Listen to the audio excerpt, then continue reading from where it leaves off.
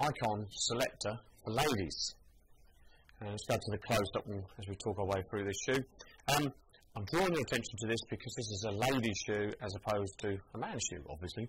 But it's still in the classic Tassel Loafer with a feather look, and it's got the Oxblood two-tone effect.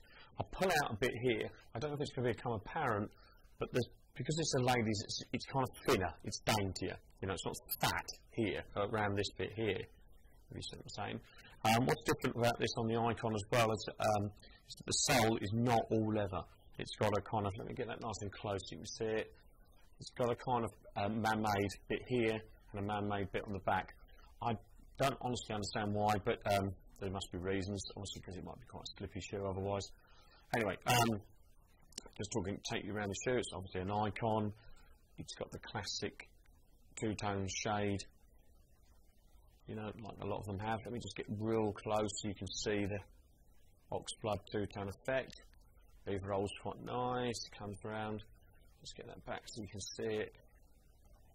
There we go, all the way around. So that's the Ikon Selecta for ladies in Oxblood.